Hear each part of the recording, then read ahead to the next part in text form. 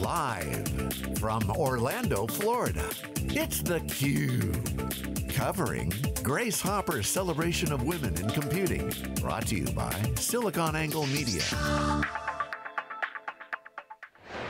Welcome back to theCUBE's coverage of the Grace Hopper Conference here in Orlando, Florida. I'm your host, Rebecca Knight. We are joined by Vipul Nagrath. He is the Global CIO at ADP, a provider of human resources management software in New York. Welcome, Vipul. Thank you. It's great to have you on the show. Thanks for having me. So before the cameras are rolling, you were talking about how this is your first ever Grace Hopper. How do you find things? I think this is exciting. I mean, just the sheer numbers, 18,000 attendees, all the various different companies that are represented over here, the talent. I'm here with a sizable team, there's about 30 of us, and many of my colleagues have been walking the floor, and they've been just thoroughly impressed with the talent that they're meeting and the people that they're talking to. We're here actively recruiting. We've actually been doing on-site interviews. So we're looking for top talent, and if we can find it right here at the show, we'll do it. So there are a lot of tech conferences that you attend, but what is it about Grace Hopper in particular? Well, this one specifically, one of our initiatives is around diversity and inclusion. And so what better place to come than Grace Hopper if you want to talk about diversity and inclusion.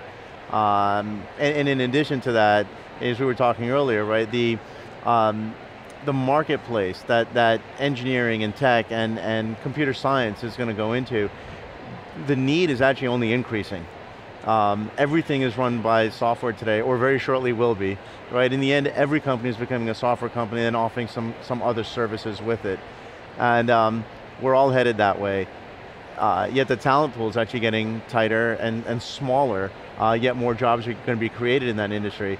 So I think it's a phenomenal and wonderful opportunity, and specifically from a Grace Hopper perspective and the Anita Borg perspective, is get more women involved in this. The pie is going to get bigger, and I think women have an opportunity to gain more of that share of that pie. So is ADP doing anything to actively engage more women earlier in their career trajectories to get them interested in this area? There are a number of multiple, there's a multiple set of initiatives that we have. And in fact, I was joined here at this conference with our Chief Diversity Officer. She's also responsible for corporate social responsibility. So diversity and inclusion is really huge for her, not just for us ADP, but she actually has a larger message for the entire industry. So she's pushing that agenda. So there are actually many different things that we're working on. And as a human resources company, that message can get through. So talk to me, I mean, we always hear about the business case for diversity and inclusion. How do you view it? How do I view it is, look, I start with again, top talent, and then it's thought diversity. When you bring multiple disciplines in together, bring people with multiple backgrounds in together, even a different point of view, you realize, I think you open up and realize that you might have had some blinders on some things, and now you start really getting rid of those blinders. And instead of them being blinders, they turn into opportunities. And I think if you have too many people thinking exactly the same way, doing exactly the same thing, you fall into a not so good method, right? And you fall into a not so good idea of just really channeling the same idea over and over and over again. The groupthink that is a big problem in so many companies. So how do diverse teams work together in your experience? I mean, you talked about seeing wider perspectives and different kinds of ideas and insights that you wouldn't necessarily get if it's just a bunch of similar people from similar backgrounds, similar races, all one gender sitting in a room together. How do these teams work together in your experience? Well, what I believe in is you got to put these teams together and you got to empower them. Absolutely, there's a stated goal. There is an outcome, there's a result we have to achieve. Give them the outcome, give them the goal, give them a loose framework, and then give them guiding principles. And then after that, team, go ahead, you're empowered to do the right thing, right? But these goals will be aggressive, right? That we may want to make something 2 orders of magnitude faster, right? That's no small task. We may want to, expand our capabilities so that we can handle 6 times the load that we handle today, right? That's no small task. So they're very large goals to achieve, but they just have to go out and do them. And if you leave that creativity to the team, and you let everyone bring in with their different viewpoints, some that have expertise today, and some that don't necessarily have expertise in it, but they're really good programmers, or they're really good software developers, so they can learn from those folks that have the expertise, then develop a new solution that's more powerful than the one that exists today.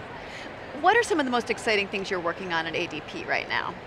Well, me personally, we're going through a huge transformation in my group within ADP, and that transformation is really just implementing more of what I just talked about, is these small, nimble teams that are multidisciplinary, and they're given, again, guiding principles and goals, and they go out and be creative and be innovative and figure out how to do this. So what should customers expect in the pipeline though, in terms of products coming out of ADP and helping them manage their human capital? Sure, well actually we have a lot of exciting new and innovative products coming out of our company, which in the coming months and the coming years will be released and put into production.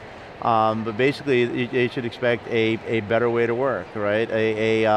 Because that is our job. We're really out there to make work better. And more inclusive too? Of course more, okay. Well, that's just, all those things actually just go into being and making work better, right?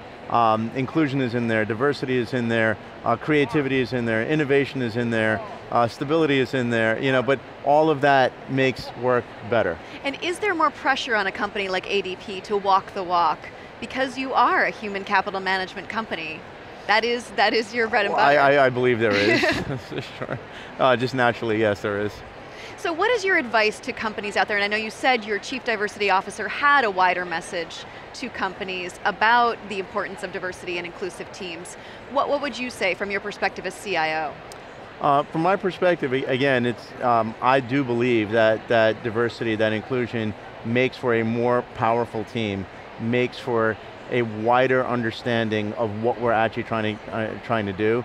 So I would just encourage others to do that too, and not be very narrow-minded. Great. Well, Vipul, it's been so much fun talking to you. Thanks for coming on theCUBE. Thank you. We will have more from the Orange County Convention Center, Grace Hopper, just after this.